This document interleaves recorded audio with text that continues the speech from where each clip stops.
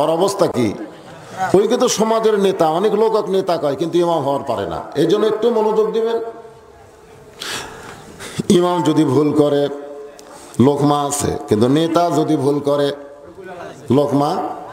কিন্তু ওই ইমাম যদি আবার নেতা হয়, নেতা যদি আবার ইমাম হয়, খুব খেয়াল করেন, ইমাম যদি নেতা হয়, নেতা যদি ইমাম হয়, তাহলে সমাজের অবস্থাটা কেমন হবে?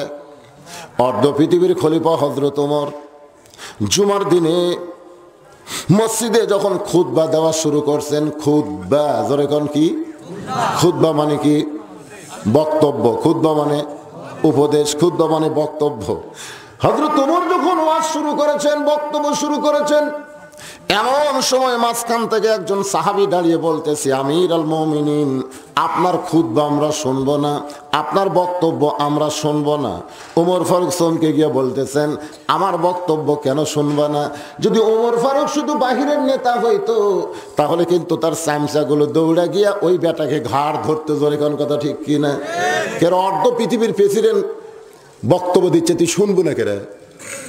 জয়পুরহাটের মধ্যে এরকম আমি ওয়াজ করেছি 1 ঘন্টা, ইতিমধ্যে এক নেতা এসে মাইক নেয়া বক্তব্য শুরু করে দিল।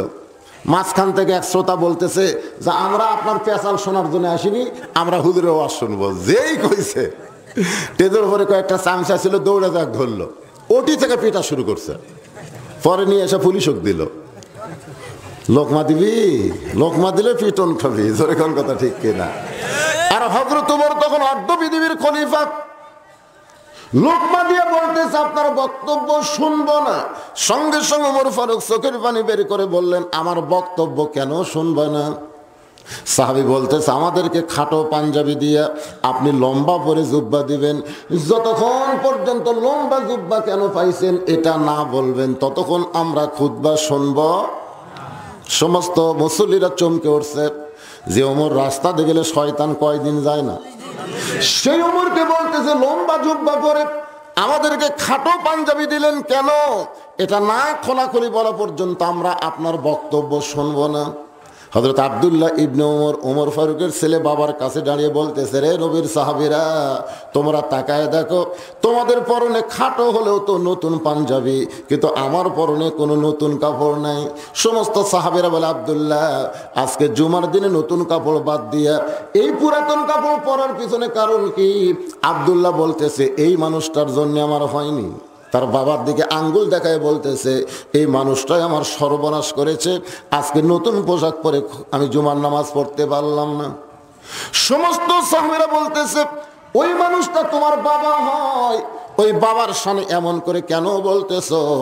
আব্দুল্লাহ বলতেছে, তাহলে শোনো, আমি যখন গভীর রাত্রে ঘুম পাড়তেছিলাম, এমন সময় আমার বাবা দরজাত গিয়ে ডাক দেয়, আব্দুল্লাহ, আব্দুল্লাহ।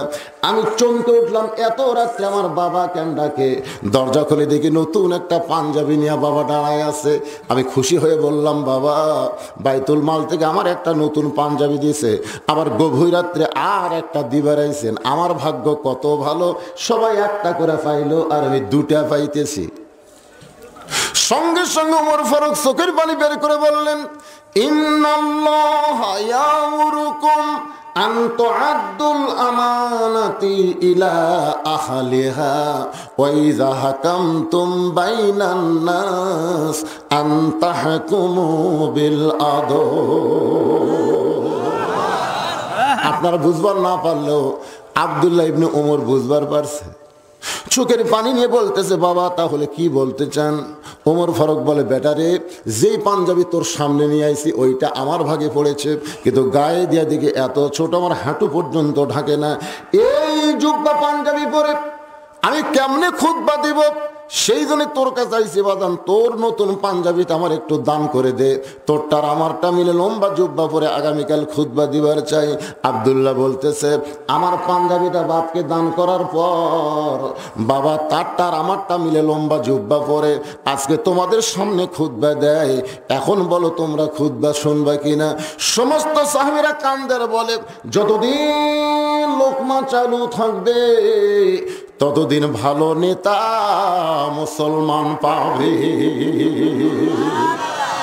লোকমা থাকবে চালু যতদিন, ভালো নেতা পাবে। আজকে আমাদের সমাজে কোনো লোকমা নাই। যার কারণে মসজিদে লোকমা থাকার কারণে ইমাম ভালো, কিন্তু সমাজে লোকমা না থাকার কারণে সমাজ গেল। যখন কথা ঠিক কিনা? সমাজ আছে না গেছে? কি দূর গেছে। ইন্নাল ইনসানা লাফি খুসর, এই সূরা আসরের আলোচনা শুনলে আপনারা বুঝতে পারবেন। আল্লাহ বলেন ফেরেশতা ইমাম যদি ভুল করে তোমরা লোকমা দিবা, লোকমা না দিয়ে তোমরা 2 সেজদা করলা কেন? ফেরেশতা বলতেছে আল্লাহ আপনি ইমামকে ধরলি জানতে পারবেন। এবং আল্লাহ জিব্রাইলকে বলতেছে রে জিব্রাইল উসজুদু লি আদমা শব্দের অর্থ কি? জিব্রাইল বলতেছে আদমকে সেজদা করো। তাহলে একটা সেজদা দিলেই চলতো, তুমি 2টা সেজদা কেন দিলে? জিব্রাইল বলতেছে আল্লাহ আমি 2টা সেজদা কেন দিলাম এটা আপনাকে বললে আপনি জানবেন, এমন আল্লাহ আপনি না, না বললেও আল্লাহ জানে। জোরে বলেন কথা ঠিক কি না? আমি জিব্রাইল আদমকে 2 সেজদা কেন দিলাম এটা আল্লাহ বলার পরে আল্লাহ জানবে না বলার আগেও জানে? আমি আর আমার এক ভাই 2 জন মিলে আসরের নামাজ পড়ার জন্য মসজিদে ঢুকছি। আমি 4 রাকাতই পাইলাম, কিন্তু আমার ভাই 1 রাকাত মিস করলো। একই সাথে ঢোকার পর আমার 4 রাকাত হলো আর 3 রাকাত। তো নামাজ শেষ করে ভাইকে বললাম কে রে 1 রাকাত মিস গেল কেন? বলে ওই যে 9 তন উসাল্লা লিল্লাহি তার 4 রাকাতই সালাতুল আসর বলতে বলতে ইমাম সাহেব রুকুর থেকে সেজদাত গেছে। নিয়ত একটা নিয়ত নাই, 9 তন উসাল্লা লিল্লাহি তার জোরে জোরে যদি করবার চান তাহলে খালি ভুল যাবে, সালাসা হবে, রাকাতে হবে, আবার আরবা আসবে। মানে জোরে করবার গেলে কোনো জিনিস জোরে করবার গেলে ভুল হবে। যখন এদের আলো গেল এরকম ব্যস্ত করে ফেললেন আপনারা, মানে দৌড়ে জোরে মারবার নিচ্ছে মানে কোন পর্যন্ত ঢুকা দিয়ে স্টার্ট দেওয়া লাগবে সে পর্যন্ত ঢুকাটা নাকি ঘুরে ভাল লাগিছে আর স্টার্ট হচ্ছে না। ওই যত ঘামচিছে তত আর হচ্ছে না। এই জন্যে কোনো কাজ জোরে করবার গেলেই লস। কথাটা বুঝতেছেন না? আর কোনো কিছু যদি হয় কোনো ব্যক্তির উপরে দোষ না দিয়ে আল্লাহর কাছে আমাদের কি আস্তাইনু বিস-সাবরি ওয়াস-সালাহ, ধৈর্যের মাধ্যমে আল্লাহর কাছে চাওয়া লাগবে। আল্লাহ পারে না, সব কিছু পারে না, কিন্তু আমরা অধৈর্য, একটু কিছু হলে সব খারাপ আছে। একটু অন্ধকার হলে যদি আপনার খারাপ লাগে, গোটা বাংলাদেশ জুলুমের অন্ধকারে নিমজ্জিত হয়ে গেছে। জোরে বলেন কথা ঠিক কিনা? খারাপ লাগতেছে, তখন খারাপ লাগে না। আল্লাহর বান্দারা একটু মনোযোগ দিয়ে শুনবেন। আমি আমার ভাইকে বললাম নিয়ত করো না নিয়ত পড়ো। হাদিস শরীফ আছে নিয়ত করো, নামাজের নিয়ত করো, রোজার নিয়ত করো, হজের নিয়ত করো, কুরবানির নিয়ত করো। পড়ো না করো?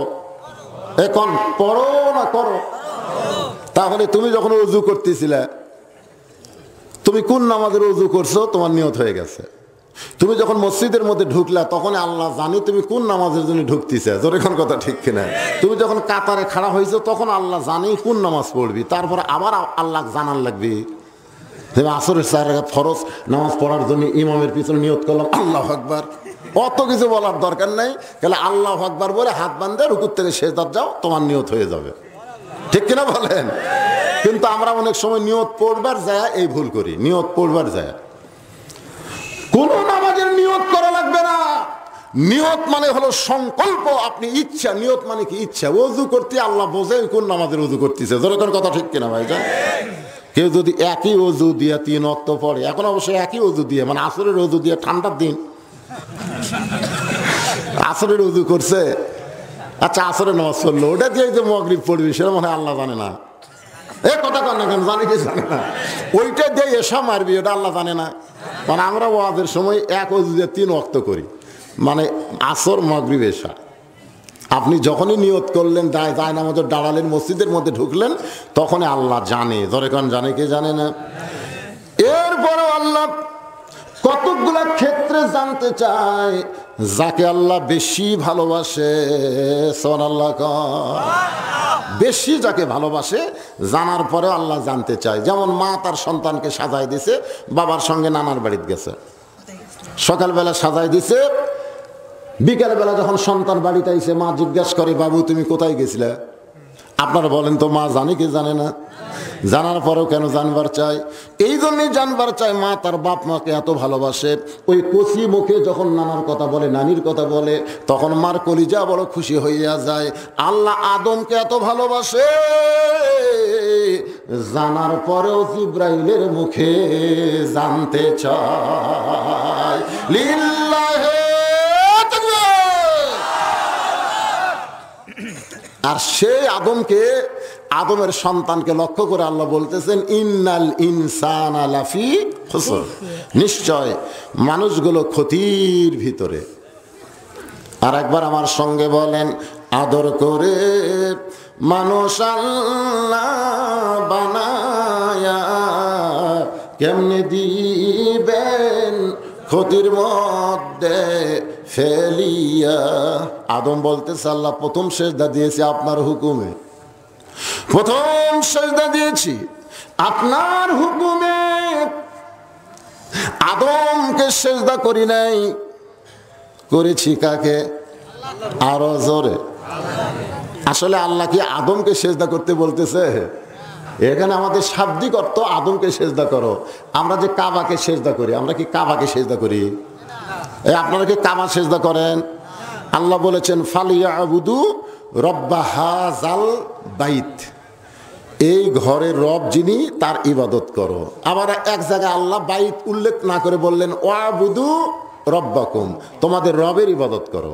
এক জায়গায় আল্লাহ এই ঘরের রবের ইবাদত করো, আর এক জায়গায় আল্লাহ বললেন রবের ইবাদত করো। আপনারা বলেন তো এখানে বাইত শব্দটা উল্লেখ করার পিছনে কারণ কি? না জানলে বলবেন জানি না। হ্যাঁ, বাইত মানে বোঝেন? হ্যাঁ, হাদিসে যে বিস্তারিত হুজুরি কলব ব্যতীত করছেন কালেও নামাজ তোর হবে না, তবে কেন গাও জুয়ারি মানুষকে দেখাও নামাজ পড়ি, ও তোমার সিদ্ধ বীজে সুফসল ফলে না, আজ কেন আল্লাহর নামাজ ধরতে পারলা না। ফজরের নামাজের পরে নবী যখন সাহাবীর দিকে মুখ ঘুরাইছে, এতক্ষণ নামাজ পড়েছে কাবার দিকে, জোরে কোন কোন দিকে? যে নামাজ শেষ সাহাবীর দিকে মুখ ঘুরাইছে। সাহাবী বললেন ইয়া রাসূলুল্লাহ, কাবা পিছনে পড়লো আমাদেরকে সামনে নেওয়ার কারণে। আল্লাহ রাসূল বললেন এতক্ষণ নামাজ পড়লাম একটা পাথরের কাবার দিকে মুখ করে, এতক্ষণ নামাজ পড়লাম একটা পাথরের কাবার দিকে মুখ করে, আর নামাজ শেষ করে হাজার আল্লাহর কাবার দিকে আমি মুখ ফিরালাম। হাজার আল্লাহর কাবা, হাজার আল্লাহর কাবা, বুঝেন সেটা? সাহাবারা বললেন হুজুর বুঝতেছি না। নবী বললেন কাবা ঘর থাকবে, আমার মসজিদে নবী থাকবে, বাইতুল মুকাদ্দাস থাকবে, পৃথিবীর কোটি কোটি মসজিদ থাকবে, এরপরে ইসরাফিল সিংহায় ফুৎকার দিবে, গোটা পৃথিবী লণ্ডভণ্ড হয়ে যাবে, কিয়ামত হয়ে যাবে, কিন্তু তোমাদের মতন একটা কাবা যতদিন দুনিয়াতে থাকবে আমি রাসূল বলতেছি কিয়ামত হবে না। খালি সুবহানাল্লাহ বললে হবে না, বোঝা লাগবে। ওই মক্কার কাবা দিয়ে কিয়ামত আটকানো যাবে না, কিন্তু আপনাদের ভিতরে যে কাবাটা আছে এই কাবা দিয়া কিয়ামত আটকানো যাবে। জোরে কোন সুবহানাল্লাহ। সেই কাবা বোঝেন আপনারা? খালি মসজিদের মধ্যে ঢুকলে হবে না, নামাজের ভিতরে ঢুকতে হবে। নামাজের ভিতরে না ঢোকা পর্যন্ত নামাজ মানুষকে অন্যায় কাজ থেকে হেফাজত করতে পারবে না। আমরা অনেকে খালি মসজিদের মধ্যে ঢুকি, নামাজের মধ্যে ঢুকতে পারি না। নামাজের মধ্যে ঢোকার দরকার আছে না? না, ওই যে একটা পাগলা, আমি ছোটবেলায় দাদার মুখে শুনছি, হাজার হাজার মানুষ খাওয়া দাওয়া করতেছে, এখানে কিন্তু মোনাজাতের পরে খাবার ব্যবস্থা আছে, জোরে কোন আছে না? নাই। তো যখন সবাই পোলা টোলা খাচ্ছে, ইতিমধ্যে এক পাগলা সাইড দিয়ে যাচ্ছে আর বলতেছে মানুষ নাই রে, এ মানুষ নাই রে। যেখানে হাজার হাজার মানুষ খাচ্ছে সেখানে মানুষ নাই, কতক্ষণ আছে না? নাই। কিন্তু সাইড দিয়ে যায় আর মানুষ নাই রে, মানুষ নাই রে। তো যারা খাচ্ছে তারা খালি হাসতেছে। হাসার কারণ হলো পাগলে কি না কয়, আর ছাগলে কি, একটা পাগল জামু কথা সেটাই কয়।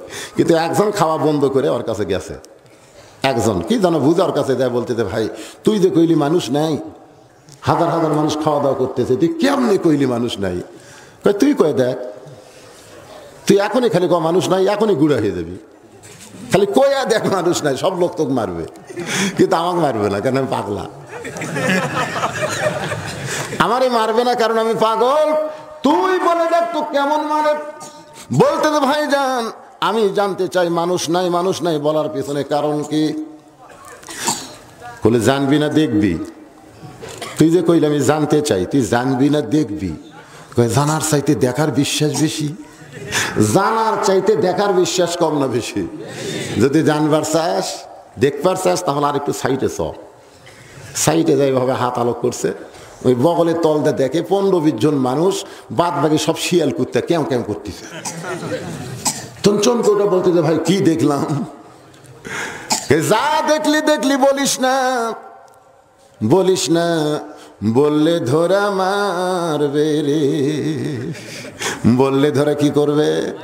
মারবে রে।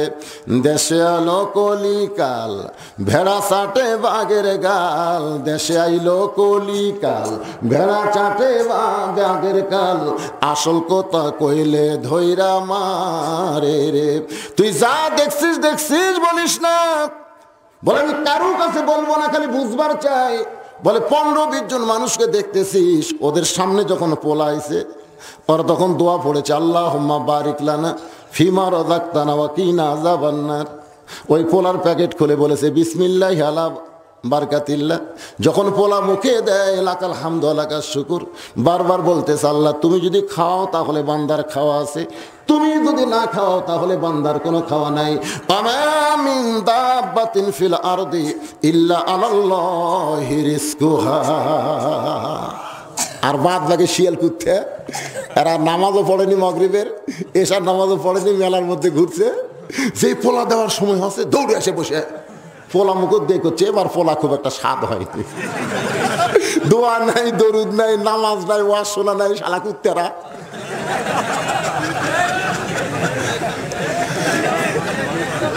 কি কন অ্যাঙ্গেল একটু মার দিচ্ছে, অ্যাঙ্গেলে মার।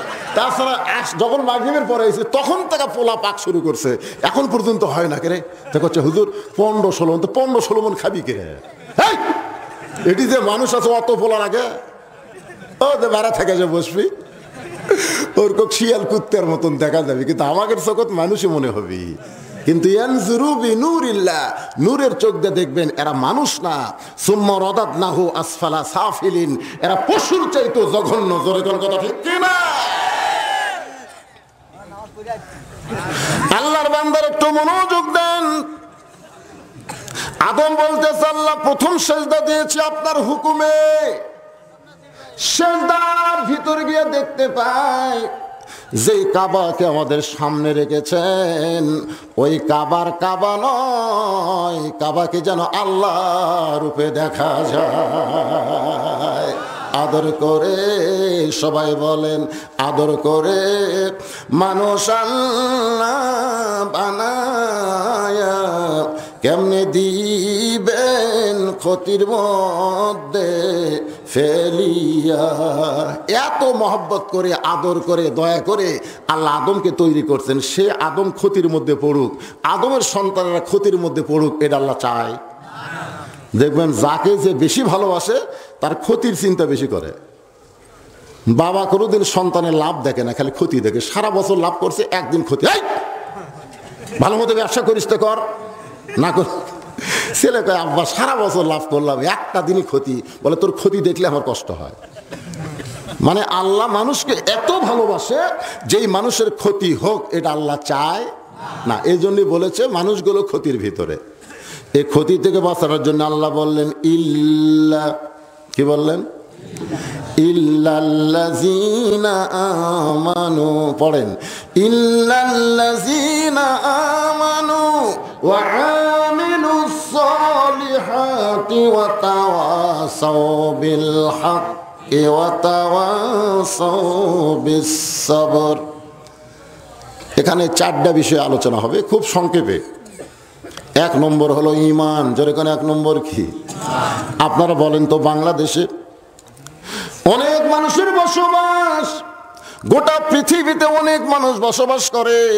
এর ভিতরে ইমানদার হলো মাত্র 150 কোটি, আর বেঈমান হলো 550 কোটি। বেঈমান কত কোটি? যারকে লা ইলাহা ইল্লাল্লাহ মুহাম্মদ রাসূলুল্লাহ নাই, এরা হলো 550 কোটি। আর যারা লা ইলাহা ইল্লাল্লাহ মুহাম্মদ রাসূলুল্লাহ এই ঈমান যারা স্বীকার করেছে তারা হলো মাত্র 150 কোটি। এই 150 কোটির জন্য আল্লাহ 8টা জান্নাত বানাইছে, আর 550 কোটির জন্য বানাইছে 7টা জাহান্নাম। আপনারা বলেন তো জাহান্নাম কম না বেশি? কিন্তু কম না বেশি? আর লোক সংখ্যা কথা কয় না।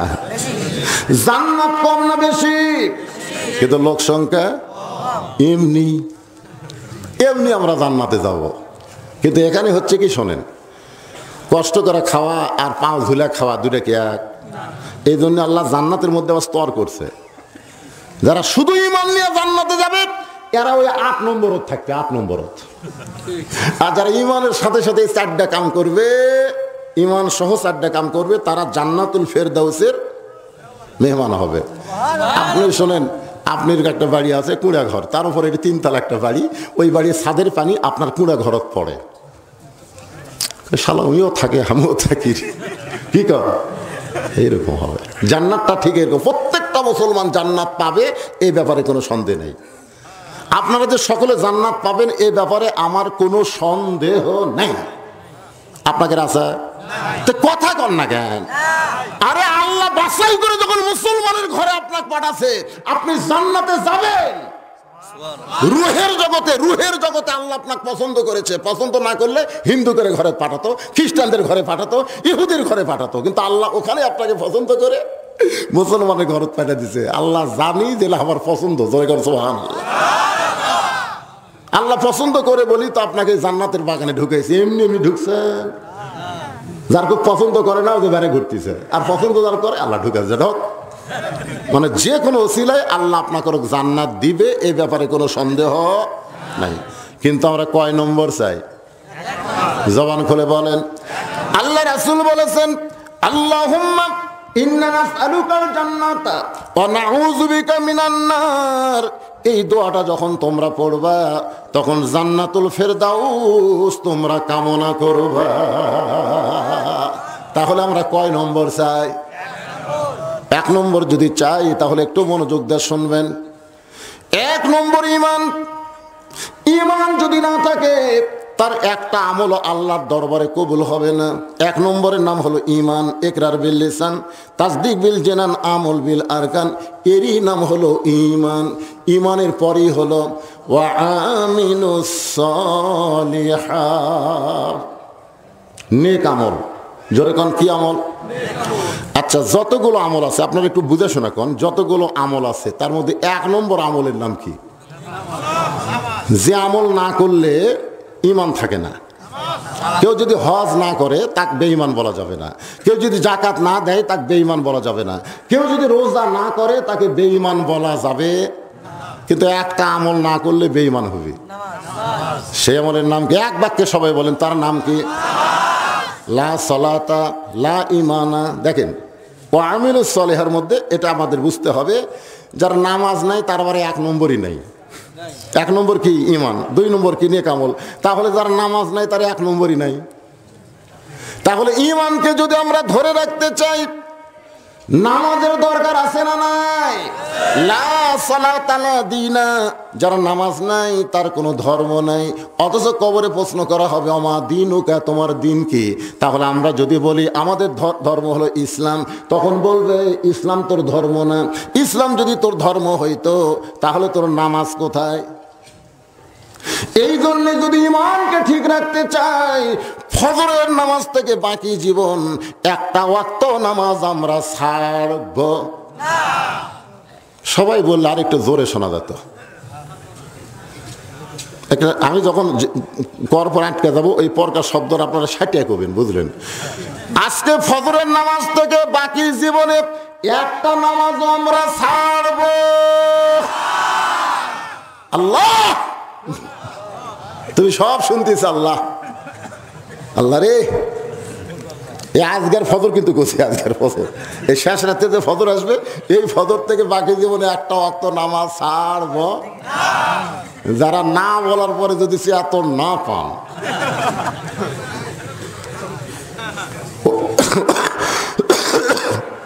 ওয়া আমিলুস সালিহাত।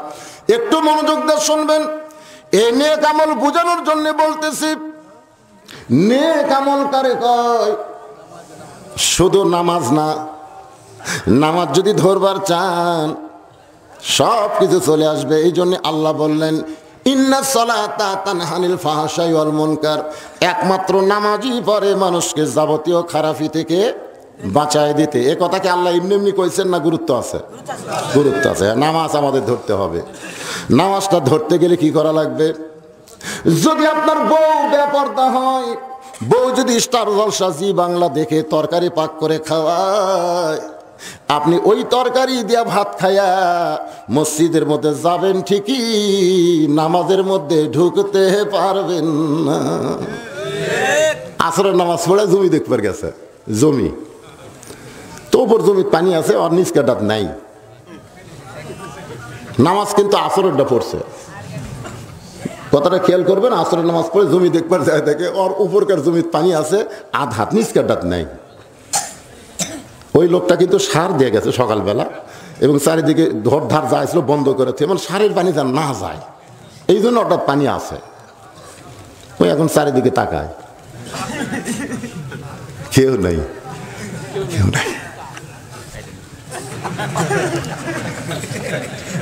আপনারা বলেন তো সবচাইতে বড় নেক আমল হলো কেউ না দেখলেও আল্লাহ দেখতেছে এই বিশ্বাসে কাজ করা। জোরে কোন কথা ঠিক কিনা? কেউ না দেখলেও কে দেখতেছে?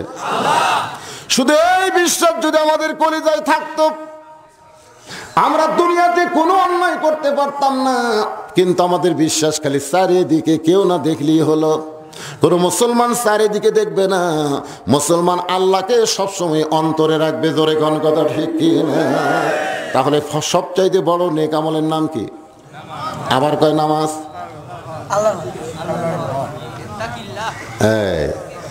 ইয়া আইয়ুহাল্লাযীনা আমানুত্তাকুল্লাহা হাক্কা তুকাতিহি ওয়া লা তামুতুন্না ইল্লা ওয়া আনতুম মুসলিমুন। যে আমলগুলো করলে মুসলমান হয়ে মারা যায়। এরপরে আসলো তাওয়াসসাউ বিল হক। এখানে হকের কথা বলতে হবে। হক কথাটা কি? সামান্য 2 লাইনে আপনাদের বোঝানোর চেষ্টা করতেছি, কারণ আমার মা বোনদের জন্য নেক আমলের ওয়াজ করার দরকার আছে না নাই? ওরা কিন্তু বসে আছে, ওদের জন্য করা লাগবে। কারণ এই কারেন্ট যাওয়াতে কিছু সময় নষ্ট হয়ে গেছে। ঘড়ির দিকে তাকায় দেখতেছি রাত মাত্র 12টা 20 বাজতেছে, মাত্র রাত 12টা 20 বাজে। আমার ফজরের নামাজ আমরা ওয়াদা করেছি। জোরে খান কথা ঠিক কিনা? আমাদেরও পড়াই লাগবে। এখন চিন্তা করতেছি কি করা যায়। ফজর পর্যন্ত ওয়াজ করবো, 12টায় শেষ করবো? না না না, তা না। আমি আপনাদেরকে বুঝাইছি, একটু হক কথা শোনেন। হক, এই হক বুঝাইতে গিয়ে মাত্র 72 জন সঙ্গী সাথীদের নিয়ে, বউ সন্তানকে নিয়ে হোসেন রাদিয়াল্লাহু কারবালার প্রান্তরে একটা তাবু টাঙ্গাইছে। জোরে কোন কি টাঙ্গাইছে? তাবু টাঙ্গাইছে। চারিদিকে 4000 সৈন্য অস্ত্র নিয়ে দাঁড়ায় আছে। ফোরাত কোলের পানি বন্ধ করে দিয়েছে, মায়ের স্তনের দুগ্ধ শুকে গেছে, সন্তানগুলো দুধ খাওয়ার জন্য কাঁদতেছে। একটু খেয়াল করেন, অথবা সাবিল হক, এই হকটা বোঝানোর জন্য বলতেছি।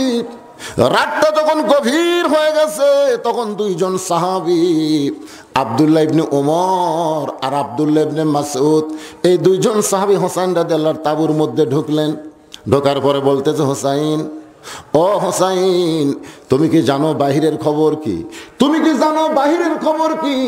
আমাকেও কিন্তু আমার বউ মাঝে মধ্যে বলে, ওয়াজ তো করতেছেন ঠিক আছে, আজারি কিন্তু মালয়েশিয়াত গেছে, আপনার খবর কি?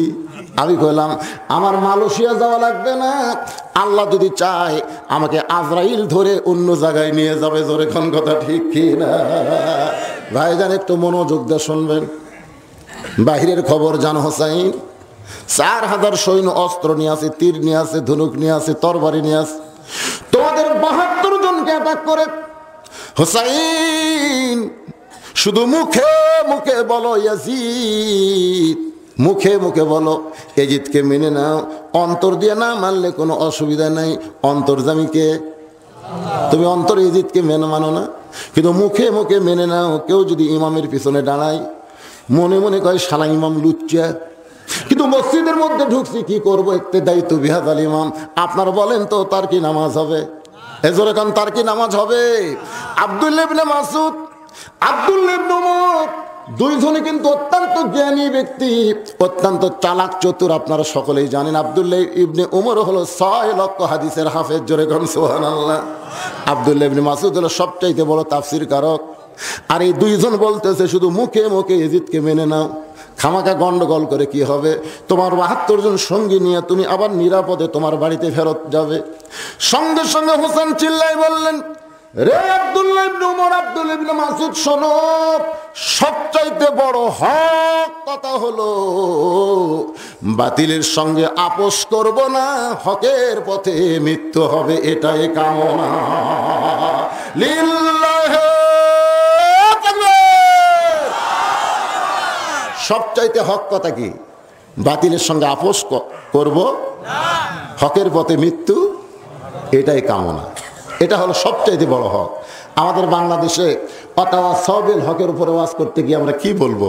বাতিলের সঙ্গে আপোষ করে দরকার হলে বহুদিন বাঁচবো, কিন্তু হকের পথে থাকবো না। এই তো আজকে হাফেজি মাদ্রাসা, এই যে হাফেজি মাদ্রাসা, আপনার বলেন তো প্রাইমারি বেশি না হাফেজি মাদ্রাসা বেশি? না, এমন এলাকা দেখছি আমি 10টা প্রাইমারি হাফেজি মাদ্রাসা আছে, প্রাইমারি 2টা। প্রাইমারি কিন্তু একসময় বেসরকারি ছিল, আপনারা জানেন। এই বেসরকারি প্রাইমারি কিন্তু ঢাকার যায় অনশন আন্দোলন করেছিল, আর অনশন আন্দোলন করার কারণে বাংলাদেশ সরকার তাকে সরকারি করতে বাধ্য হয়ে গেছে। কথা কন না কেন? আজকে বাংলাদেশে হাফেজি মাদ্রাসার সব হুজুর যা লাগবে না, খালি প্রত্যেক মাদ্রাসা থেকে 2টা করে হুজুর যাবে। ঢাকা যা বলবে যতক্ষণ পর্যন্ত আমাদের হাফেজি মাদ্রাসাতে সরকারের থেকে অনুদান দেওয়া না হবে ততক্ষণ পর্যন্ত আমরা ইমামতি করব না। তাহলে একটা কথা বলুক হুজুররা, পারিস তোরা যায় পড়া, আমরা তোরকে পিছনে পড়বো, কিন্তু আমরা সামনে যাবো না। সমস্ত মসজিদের মুসল্লি খেপে দেবে, কিন্তু হুজুর ঢাকাত গেছে, কি জন্য গেছে? মাদ্রাসার দাবি আদায় করার জন্য। তখন দেখবেন বাধ্য হয়ে ওই মুসল্লিরা হুজুরের পক্ষে যাবে, গোটা বাংলাদেশ অশান্ত হবে, সরকার মাদ্রাসায় অনুদান দিতে বাধ্য হবে। কথা ঠিক কিনা? এটা হলো হক। আর ব্যাহক হলো চামড়া দে, ফেতরা দে, ধান দে, টাকা দে। চামড়া দে কি করবি রে? গত 2 বছর আগে যে মাদ্রাসাতে ওয়াজ করছি, চামড়া বেচা হবে 94,000, আর এই বছর রিপোর্ট শুনতেছি 2200 টাকা। চামড়া থেকে পাওয়া গেছে 2200 টাকা। তাই মহতামিকে বললাম, কে ভাই এবার চামড়া আদায় হয়নি? হসে হুজুর, দাম নাই, কেউ নেয়নি, সব চামড়া নিয়ে যাচ্ছি, কেউ লিবার আসেনি। পরে এক একটা চামড়া 20 টাকা 30, গরুর চামড়া 20-30 করে বিক্রি করছে। কারণ চামড়া থাকলে দুর্গন্ধে মাদ্রাসা থাকা যাবে না, কি করবো, টাইনে লেজে বিক্রি করছে 2200 হসা। অথচ 2 বছর আগে 94,000 হসা। কি করছেন? সামনে বছর দেখবেন, হয়তো দেখেন সারা বছর একটা জুতা কিনবার গেলে, আমি যে জুতা কিনছি 600 টাকা দেয়, সেই জুতা এখন 2500 টাকা। তো চামড়ার জুতার দাম বাড়ে আর চামড়ার দাম কমে। হ্যাঁ, একই জিনিসের জুতার দাম বাড়ে অথচ চামড়ার দাম কমে। এটা কি? কথা বল না, এটা কি? এটা হলে এই মাদ্রাসা যা চলতেছে তাও চলবার দিবি না। গত বছর যারা পেঁয়াজ দিছে এবার দিবি না তো, কারণ পেঁয়াজের দাম 150, দরকার নেই। এমন ভাবে মাদ্রাসা বন্ধ হবে, দরকার নাই। মাদ্রাসার হাফেজদেরকে ইমামতি বাদ দিয়ে ঢাকার রাজপথ দখল করতে হবে। জনগণ কথা ঠিক কিনা? বাধ্য হবে, বাধ্য হবে। আমরা কি আকাশ থেকে আছি? এই বাংলাদেশের জনগণ আমরা একটু হক কথার কথা বলতেছি। শেষ পর্যন্ত হোসেন রাদিয়াল্লাহু হকের পথে থাকার কারণে তার দেহ থেকে মস্তক বিচ্ছিন্ন করে নিয়ে যাওয়া হলো। তখন ইয়াজিদ বসেছিল। কি কয় একটু? আচ্ছা, ওটা আমার সিলিপুর আমি বুঝি না। ঠিক আছে। ইয়াজিদ বসেছিল চেয়ারে, ক্ষমতার চেয়ারে বসা ইয়াজিদ। হোসেনের মাথা যখন ইয়াজিদের সামনে নিয়ে যাওয়া হয়, ইয়াজিদের হাতে একটা লাঠি ছিল। জোরে কোন কি ছিল? ওই লাঠিটা হোসেন রাদিয়াল্লাহু মুখের মধ্যে ঢুকাই দিল। এই মুখ দিয়ে তুই এত বড় বড় কথা বলেছিস? আল্লাহর জন্য জীবন দেব, নানার ইসলামকে প্রতিষ্ঠা করব, এজিদের সঙ্গে আপোষ করব না। এই মুখ দিয়ে তুই এত বড় কথা বললি হুসাইন, সেই মুখের মধ্যে লাঠি ঢুকায় বলতেছে আজকে তোর খবর কি? তুই হোসেন শেষ হয়ে গেলি আর আমি এজিদ থাকলাম দুনিয়ায়, আমি থাকলাম ক্ষমতায়। এই কথা বারবার যখন এজিদ বলতেছে, এদের সামনে কিন্তু হাজার হাজার জনগণ মাথা নিচু করে বসে আছে। মাথা নিচু করে বসা হলো বেহক, আর মাথা তুলে কথা বলার নাম হলো অতাওয়াসাউ বিল হক। আজকে বাংলাদেশে আমরা মাথা নিচু করে বসে আছি, জোরেগণ ঠিক কি না? দরকার নেই, দরকার নাই, কথা কয়েছিল যাবো। যদি ক্ষতি থেকে বাঁচবার চান, ইন্নাল ইনসানা লাফি খুসর, যদি ক্ষতি থেকে বাঁচতে চান তাহলে হক কথা বলার দরকার আছে না নাই? ধরে কোন আছে না নাই? মাথা নিচু করে বসে থাকবেন, থাকে। সমস্ত লোকেরা যখন মাথা নিচু করে বসে আছে, এমন সময় একজন মুরব্বী মাজায় লাঠি ভর দিয়া দাঁড়িয়ে গেলেন। সুবহানাল্লাহ খান। সবাই যখন বসে আছে এমন সময় একজন মুরব্বী মাজায় লাঠি ভর দিয়ে দাঁড়াইলেন, চিৎকার করে বললেন, ইয়াজিদ, যার মুখে লাঠি ঢুকাইছো, যাকে বলতেছে এই মুখ দিয়ে তুমি এত বড় কথা বললে, তুমি শেষ হয়ে গেলে, আমি ইয়াজিদ থাকলাম ক্ষমতায়, হোসাইন তোমার খবর কি? ওই বৃদ্ধ সাহাবীর নাম হলো আনাস ইবনে মালিক। জোরে কান সুবহানাল্লাহ। জবান খুলে বলতেছে, আমি ঠিক মতো দাঁড়াবার পারি না, লাঠি ভরতে দাঁড়ায় বলতেছি, ইয়াজিদ রে, তুমি যার মুখে লাঠি ঢুকাইলা তারে তুমি চিনো? তুমি তারে চিনো না? আল্লাহর নবী সাহাবীদের নিয়ে আওয়াজ করতেছেন। নবী যখন সাহাবীদের নিয়ে আওয়াজ করতেছেন, এমন সময় যার মুখে তুমি লাঠি ঢুকাইছো ওই হোসাইন দূর থেকে দৌড়ে আসতেছে। দূর থেকে দৌড়ে এসে মসজিদের মধ্যে ঢুকিয়ে বলতেছে, নানু ভাই, সকাল থেকে তোমাকে খুঁজতেছি, আর তুমি আমারে বাদ দিয়া তোমার সাহাবীর সামনে কি গল্প করো? এই কথা যেই মাত্র হোসাইন বলেছে, আনাস বলতেছে, আমার ডান পাশে বসা ছিল 1 নম্বর সাহাবী আবু বকর। হুযায়ফাতুল ইয়ামিনকে চোখের ইশারা করলেন এভাবে। হুযায়ফাতুল ইয়ামিন বুঝতে পারে এক দৌড়ে গিয়া হোসেনকে বুকের মধ্যে নিয়ে বলতেছে, বাবা, তুমি এখন তোমার নানার কাছে যাইও না, কারণ তোমার নানা এত দামি ওয়াজ করতেছে, সাহাবীরা কলিজার খাতায় প্রত্যেকটা ওয়াজ নোট করতেছে। জোরে কোন সুবহানাল্লাহ। এখন তুমি তোমার নানার কাছে যাইও না। আনাস বলতেছে, রে ইয়াজিদ, আমি নিজের কানে শুনতেছি হোসেন চিল্লায় বলতেছে, রে নানার সাহাবীরা, আমার নানাকে চিনো বলে আমাকে নানার কাছে যাবার দিচ্ছ না, কিন্তু আজকে শুনে নাও, ওই বক্তা নানার চাইতে আমি হোসেন কোনো অংশে ছোট না। যেই বলেছে ওই নানার চাইতে আমি কোনো অংশে ছোট না, সঙ্গে সঙ্গে আনাস বলে, ইয়াজিদ, যার মুখে লাঠি ঢুকাইছো, শোনো, ওই হোসেনের বাবা আমার বাম পাশে বসেছিল, নাম তার আলী। এক দৌড়ে গিয়া হুযায়ফার কোল থেকে কাইরা নিয়া মুখে একটা ঠাসি দিয়ে বলতেছে, রে হোসাইন, কার সঙ্গে তোর তুলনা করিস? তুই কি জানিস ওরা ফাইনাল জিকরাক, আল্লাহর পরে এই পৃথিবীতে সব চাইতে দামি মানুষটাই হলো আমাদের নবী। ধরে কোন সুবহানাল্লাহ। রাসূল বলেছেন, আমার পরে আপনার উপরে, কথাটা খেয়াল করবেন, আমার পরে আপনার উপরে এই দুনিয়াতে আর কোন শ্রেষ্ঠ মানব নাই। এই জন্য আল্লাহ বলেছেন, ওয়া ইন্নাকা লাআলা খুলুকিন আযীম। আযীম কার নাম? যেরকম কারণ আল্লাহ 99 নামের মধ্যে আযীম আছে না নাই? যেরকম আছে না নাই? সে আযীম নামটা নবীর চরিত্রের মধ্যে ঢুকায় দিস। হোসাইন, এত বড় বেয়াদবি কেমনে করলি? এই বলে মুখে যখন ঠাসি মেরে হাতটা যখন টান দেয়, তখন হোসেন বলতেছে, রে নানার সাহাবীরা, কিছুক্ষণ আগে নানার একজন সাহাবী আমাকে কোলে নিছিল, আমি রাগ করে বলেছি নানার চাইতে কোনো অংশে ছোট না। এখন বাবার কোল থেকে বলতেছি, তোমরা শুনে নাও, ওই নানার চাইতে আমি হোসাইন অনেক বড়। আনাস বলতেছে, ইয়াজিদ রে, যে মুখে তুই লাঠি ঢুকাইলি সেই মুখ দিয়ে বলেছে ওই নানার চাইতে অনেক বড়। সঙ্গে সঙ্গে ওমর ফারুক চিৎকার মেরে বলতেছে, আলী, যদি তোমার হোসাইন না হয়ে অন্য কারো সন্তান এরকম নবীর সামনে বেয়াদবি করত, আমি 2 পা ধরে তার ছিঁড়ে ফেলতাম। আলী রে, তোমার সন্তানকে তুমি সাইজ করো। আনাস বলতেছে, রে ইয়াজিদ, আমি তাকায় দিকে হযরত আলী তার হোসাইনকে যখন মাহফিল থেকে বাড়ির দিকে নিয়ে যায়, সঙ্গে সঙ্গে নবী দাঁড়িয়ে 2 হাত বাড়ায় দিয়ে বলল, আনা আলী, আমার হোসাইনকে, আমার কলিজার টুকরোকে আমার কাছ থেকে আলাদা করিস না। আনাস বলতেছে, ইয়াজিদ শোনো, যেই নবী বললেন আমার কলিজার টুকরাকে আমার কাছ থেকে আলাদা করো না, সঙ্গে সঙ্গে হযরত আলী যখন হোসেনকে ছাইড়া দেয়, হোসেন এক দৌড়ে এসে নানার মুখে চুমা খায়, চোখে চুমা খায়, গালে চুমা খায়, আর বলে, নানা, আমি আমার জীবনের চাইতেও তোমাকে বেশি ভালোবাসি, আমি আমার জীবনের চাইতেও তোমাকে বেশি ভালোবাসি, কিন্তু তোমার একজন সাহাবী আমাকে চাইপা ধরে তোমার কাছে আসতে দেয় না, এই জন্য বলেছি নানার চাইতে কোনো অংশে ছোট না। তোমার একজন সাহাবী আমার বাবা এত জোরে আমার মুখে ঠাসি মারছে, নানা, আমি রাগ করে বলেছি তোমার চাইতে আমি অনেক বড়। রাসূল মুস্কি মুস্কি হাসের বলে, ভাই, এই কথা যদি তুই আমাকে ঘরের মধ্যে বলতি তাহলে আমি কিছুই মনে করতাম না, কিন্তু এতগুলো সাহাবীর মধ্যে আমাকে বলার কারণে সাহাবীরা মনে কষ্ট পেয়েছে, তুই কেমন করে বললি আমার চাইতে অনেক বড়।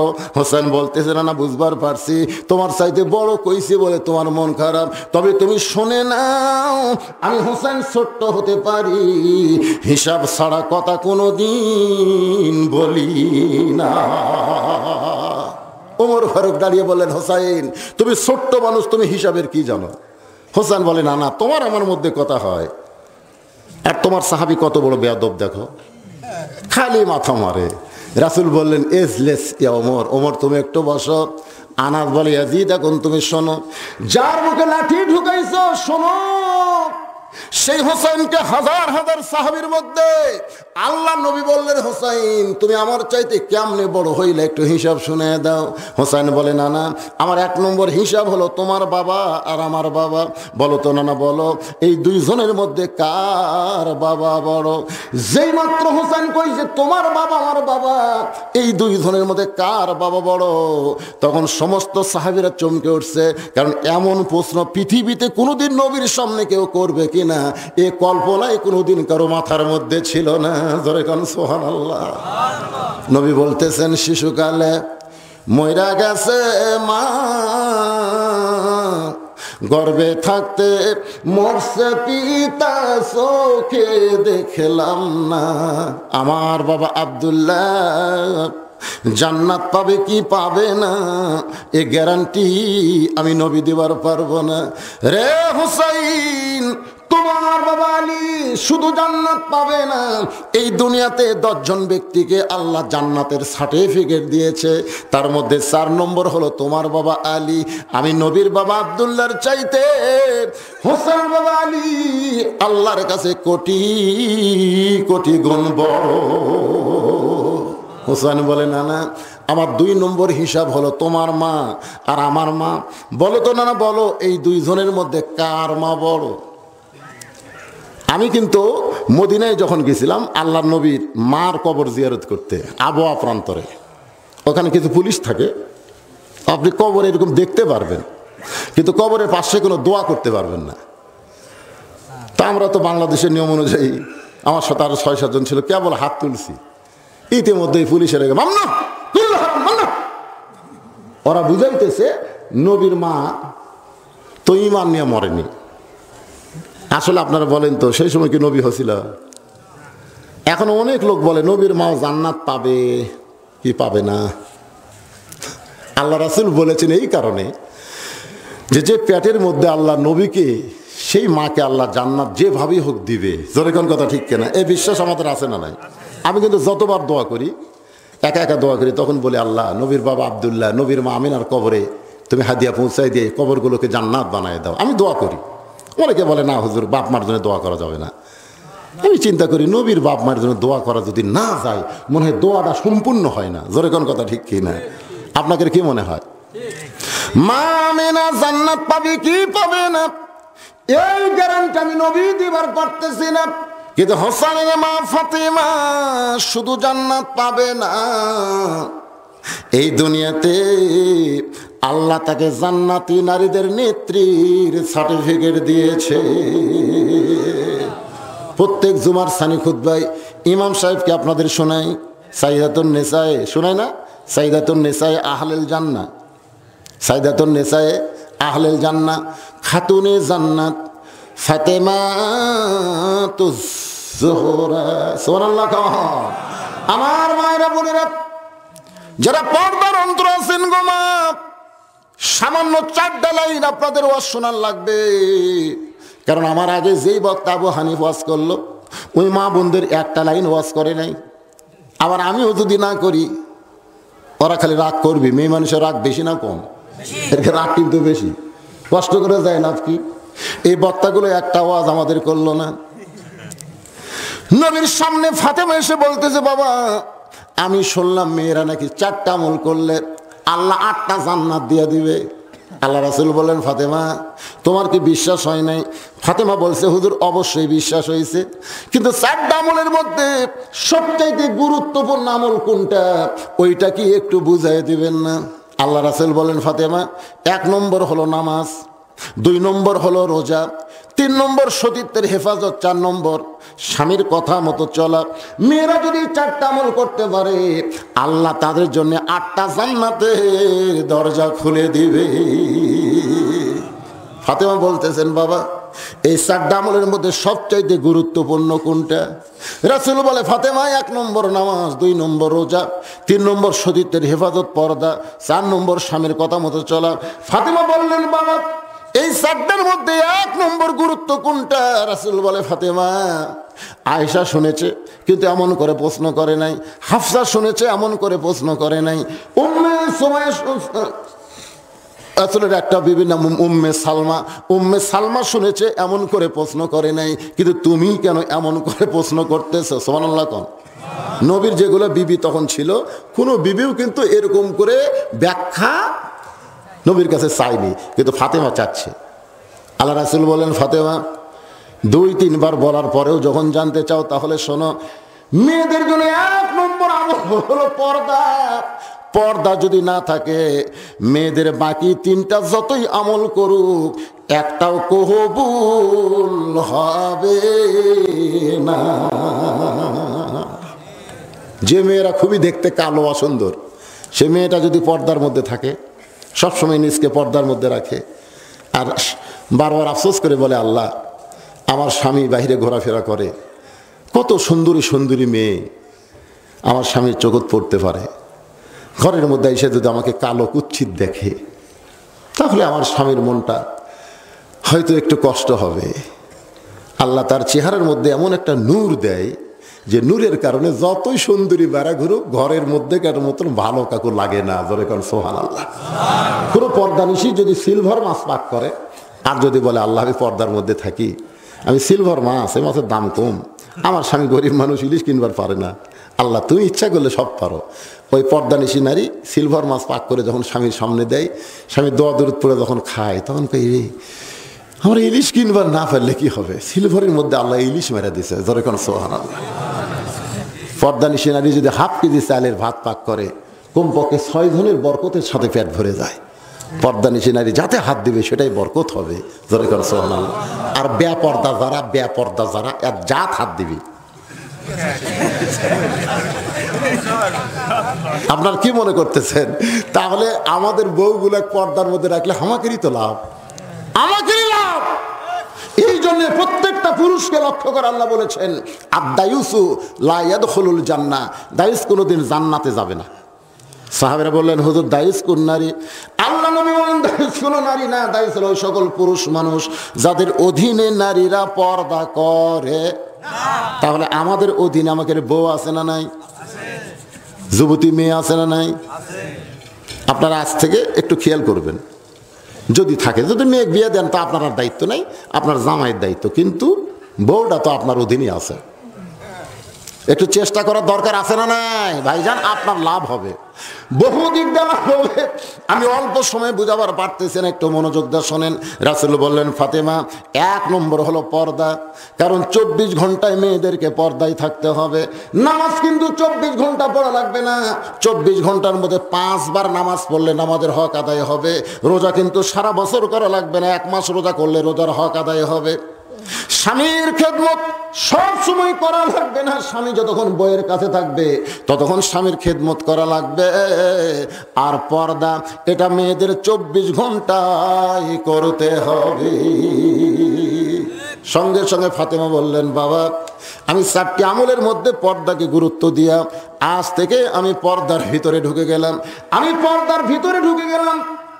আসরের নামাজের পরে আল্লাহর নবী বলতেছেন সাহাবীরা বলে, হুজুর আপনি আমাদের বক্তব্য শোনাবেন, কারণ ফজরের পরে আসরের পরে আপনি সাহাবীদের সামনে কিছু বয়ান করেন।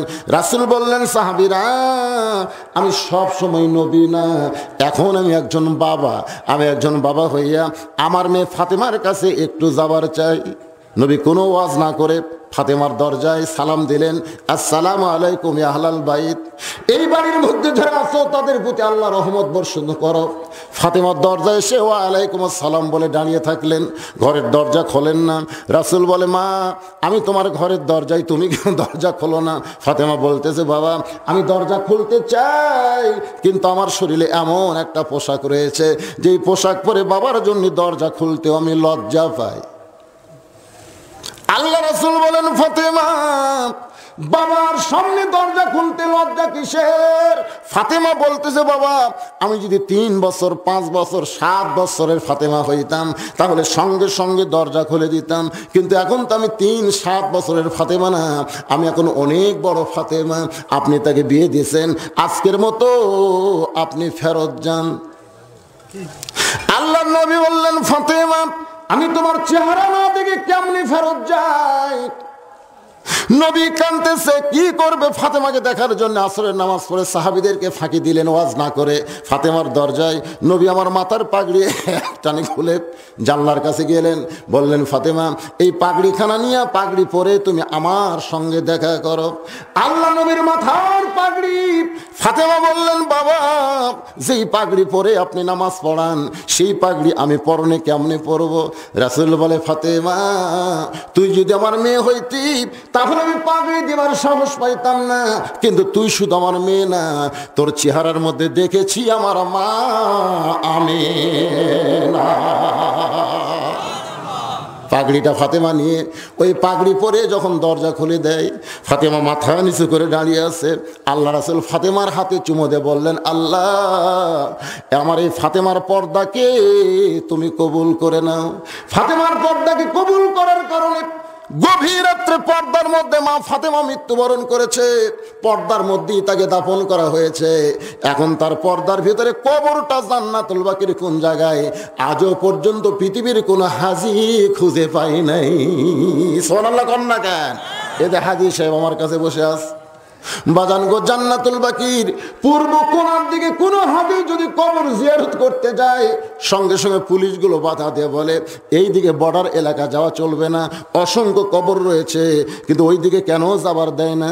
পুলিশ বলতেছে ওই দিকে যাওয়া যাবে না, কারণ ওই এলাকার কোনো এক জায়গায় রাসূলের মা ফাতেমা ঘুম পাড়তেছে, কোনো পুরুষ মানুষের জন্য ওই পর্যন্ত যাওয়া চলবে না। আমি আমার মা বোনদের জন্য বলতেছি, মা সেই ফাতেমার সঙ্গে যদি জান্নাতে যাবার চান তাহলে অন্য আমল যদি দুর্বল হয় কমজোরি হওয়া অসুবিধা নাই, কিন্তু পর্দাটা আপনাদের 1 নম্বরে রাখতে হবে। আল্লাহ কোরআনে বললেন, অকরনা ফি বুয়ুতিকুন্না ওয়ালা তাবাররাজনা তাবাররুজাল জাহিলিয়াতিল উলা। নবী বলতেছেন, হোসাইন আমার মা আমিনা জান্নাত পাবে কি পাবে না এই গ্যারান্টি আমি নবী দিবার পারবো না। আর তোমার মা ফাতেমা শুধু জান্নাত পাবে না, জান্নাতি নারীদের নেত্রী হবে। আমার মা আমিনার চাইতে হোসেনের মা ফাতেমা আল্লাহর কাছে কোটি কোটি গুণ বড়। হোসেন বলে, নানা আমার 3 নম্বর হিসাব হলো তোমার নানা আর আমার নানা। বলো তো নানা, বলো এই 2 জনের মধ্যে কার নানা বড়? আনাস বলে, ইয়াজিদ যার মুখে তুই লাঠি ঢুকাইলি, তুই কি জানিস না আনাস ওই সময় হযরত ওমর দৌড়ে এসে হোসেনকে বুকের মধ্যে নিয়ে বলে, হোসাইন তুমি এমন হিসাব আমাদের শোনায় দিলা, তোমার নানার নানা ওয়াহাব জুহুরিকে দুনিয়ার কেউ চিনে না। আর হোসেন নানাকে শুধু দুনিয়ার মানুষ না, স্বয়ং আল্লাহ কোরআনে করেছেন ঘোষণা, ওয়া ইন্নাকা লাআলা খুলুকিন আযীম। হোসেন বলে নানা এখন বলো, বাপের দিক দিয়ে যদি আমি বড় হই, মায়ের দিক দিয়ে যদি আমি বড় হই, নানার দিক দিয়ে যদি আমি বড় হই, তাহলে আপনি কোন দিক দিয়ে বড়?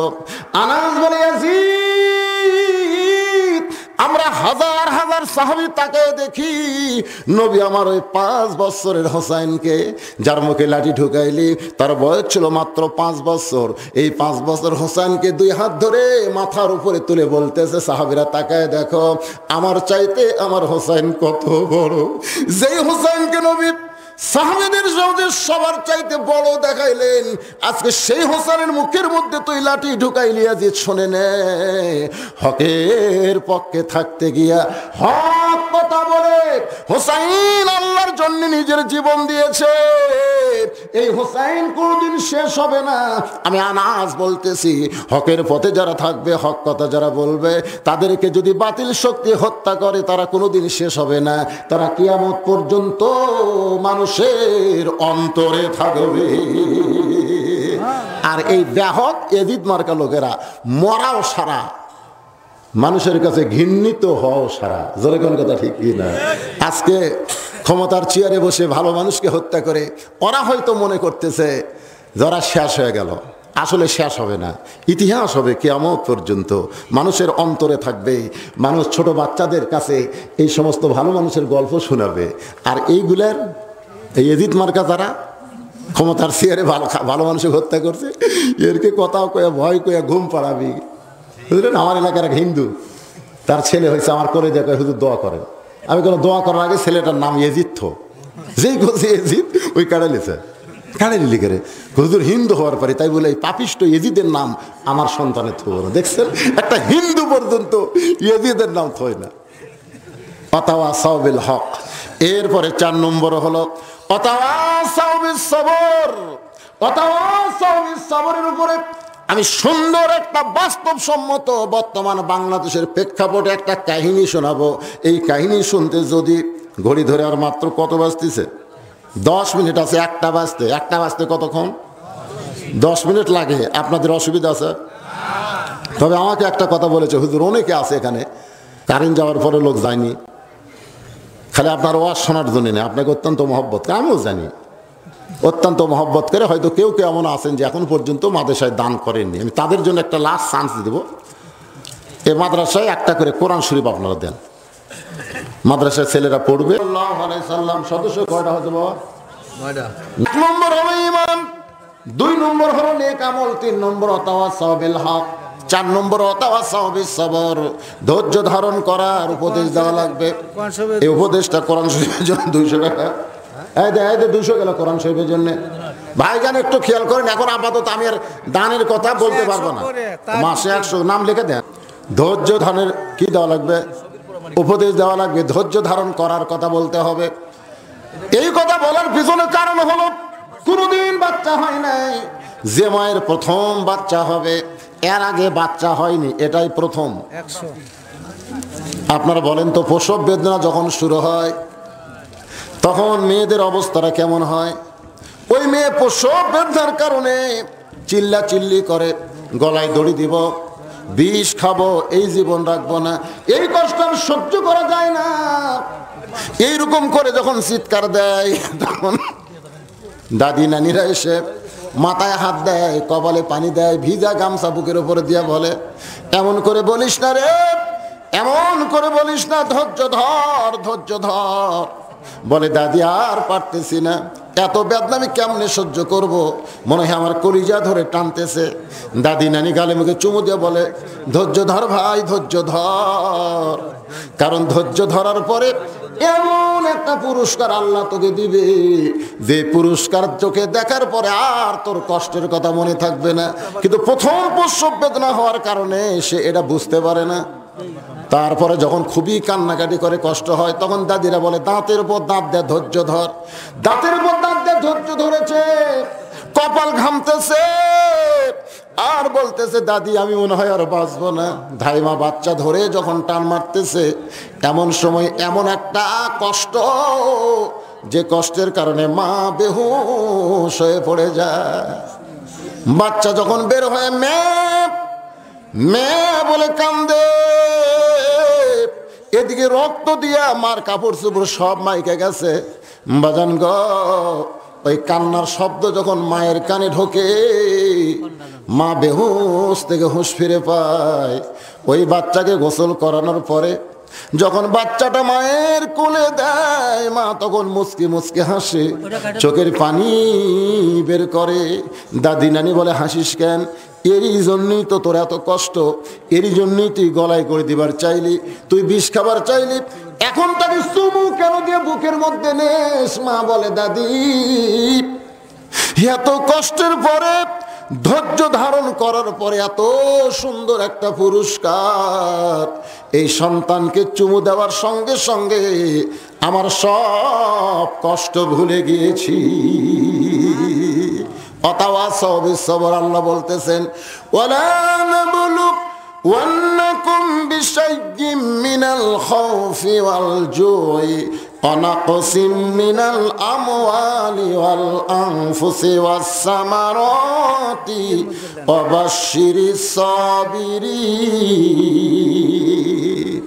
কষ্ট হবে না, বাড়িতে থাকতে পারবেন না, আলুর বাগুড়ের মধ্যে থাকা লাগবে, মাঝে মধ্যে ধরে নিয়ে যাবে, রিমান্ডে নেবে, নির্যাতন করবে, ভালো মানুষগুলো জেলের মধ্যে বন্দী হবে, খারাপ মানুষগুলো জামিন হবে। এরকম কষ্ট হচ্ছে কি হচ্ছে না? কথা কোন হচ্ছে কি হচ্ছে না?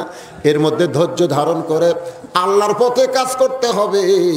এই ধৈর্য ধারণ কষ্টের পরে একদিন আমার আল্লাহ তাআলা বহু রক্তের বিনিময়ে, বহু জেল জুলুমের বিনিময়ে আল্লাহ তাআলা যখন বাংলার আকাশে কলেমার পতাকা পথ পথ করে উড়বে, ওইটা দেখার পরে অতীতের সব কষ্ট মুসলমান ভুলে যাবে। এই চারটা কাজ আমাদের ভিতরে থাকলে আমরা ক্ষতির মধ্যে পড়ব না। আল্লাহ এই চারটি আমল আমাদের করার তৌফিক দান করুক। 1 নম্বর ঈমান, 2 নম্বর নেক আমল। নেক আমলের মধ্যে 1 নম্বর হলো ফজরের নামাজ থেকে শুরু করা লাগবে। কথাটা বুঝলেন না? আবার এই যে নামাজ যান বাদ দেন না। ইচ্ছা করলে আর একটা কাহিনী ধরে আমি আরো 2 ঘন্টা ওয়াজ করতে পারি, কিন্তু করে তো লাভ নাই যদি আপনারা নামাজ না পড়েন। হুজুর এমন সময় ছেড়ে দিল, ঘুম ধরলে আর মুয়াজ্জিনের কণ্ঠ কানত যায়। তো যাই হোক, অনেক সময় চলে গেছে। আমরা সবাই কোরআন শরীফ কয়টা হলো বাগান? হিসাব কি হচ্ছে না? হিসাব মনে কত? 12,000 লা হাওলা ওয়ালা কুওয়াতা ইল্লা বিল্লাহিল আলিয়্যিল আযীম। আল্লাহুম্মা আমিন। আল্লাহুম্মা আনতাস সালাম ওয়া মিনকাস সালাম, তাবারাকতা ইয়া যাল জালালি ওয়াল ইকরাম। মাবুদ গো, সেই মাগরিবের নামাজের পর থেকে রাত্রি 1:00 পর্যন্ত তোমার পাগল বান্দা বান্দিরা আরামের বাড়ি, আরামের ঘুমকে বাদ দিয়ে কোরআন হাদিসের মহব্বত কলিজার মধ্যে নিয়ে জান্নাতের বাগানে বসে বসে আল্লাহ তোমার দরবারে হাত তুলেছে। মেহেরবানি করে আজকের মাহফিল আমাদের সকলের হেদায়েতের জন্য, নাজাতের জন্য, জান্নাতের জন্য কবুল করে নাও। এই মাহফিলের শুরু থেকে শেষ পর্যন্ত যত আলোচনা হয়েছে আল্লাহ, এর মধ্যে যদি ত্রুটি হয়, ভুল হয়, মাফ করে দিও। এর হাদিয়া মঞ্জুর করো সোনার মদিনায়, নবী পাকের রওজা মুবারকে আল্লাহ কবুল করে নাও। তামাম আম্বিয়ায়ে কেরাম, আসহাবে কেরাম, তাবিঈনে কেরাম, তাবা তাবিঈনে কেরাম, তামাম পৃথিবীর মাটির নিচে যত মুমিন মুমিনা আছে আল্লাহ সকলের আরওয়াফের হাদিয়া কবুল করো। মাবুদ, আমরা যারা হাত তুলেছি, আমাদের মধ্যে জনম দুঃখনী মা যাদের কবরে চলে গেছে, ছোট্ট একটা শব্দ হলো মা। এ নামের মধ্যে যে কি মধু আছে, যাদের মা নাই তারাই বুঝতেছে। এই দরদের মা যাদের কবরে গেছে আল্লাহ মেহেরবানি করে মায়ের কবরকে জান্নাতের টুকরা কবুল করো। বাবার বাড়িঘর সবই আছে, আমি সহ আমরা যারা বাবা হারাইতিম হয়ে গেছি, আল্লাহ মেহেরবানি করে বাবার কবরকে জান্নাতের টুকরা বানিয়ে দাও। আচ্ছা বলবো, আয় আল্লাহ তাআলা আমাদের দাদা দাদি, নানা নানি, আত্মীয় স্বজন, আমাদের আপনজন যাদের লোকে জান্নাতের বিনিময়ে কবুল করো। আল্লাহ কোরআন শরীফ বাবু 200 করে টাকা তোমার অনেক বান্দা বান্দিরা দান করেছে, আল্লাহ তাদের দানগুলোকে কোরআনের বিনিময়ে কবুল করে, যাদের নিয়তে যেই নিয়তে দান করেছে আল্লাহ তাদের নেক নিয়ত নেকাশাকে কবুল করে নাও। আল্লাহ মাদ্রাসার সভাপতি, মাদ্রাসার সেক্রেটারি, মাদ্রাসার কেশিয়ার, মাদ্রাসার দাতা সদস্য, মাদ্রাসার জায়গা দানিওয়ালা, মাদ্রাসার ঘর তৈরি করে আজকে যারা কবরে চলে গেছে, আল্লাহ গো এই মাদ্রাসার উসিলায় তাদের সকলকে জান্নাতি কবুল করে নাও।